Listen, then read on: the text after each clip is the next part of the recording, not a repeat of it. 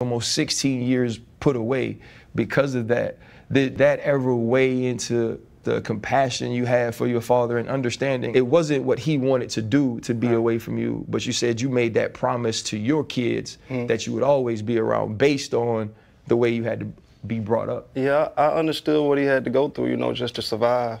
You know, I mean, he had to take care, you know, his mom and his brothers and sisters. So I really never really knocked at him. I kind of understood his process, understood his journey, and you know, I kind of just bought in. That's just what it is. You know, everybody got a story, and I think that's what makes the story so, you know, so dope and so cool and interesting. You know, continue to be so successful and you know, keep going after, you know, all the things that I've been through. Hold up, limitless, niggas to me, pinning it.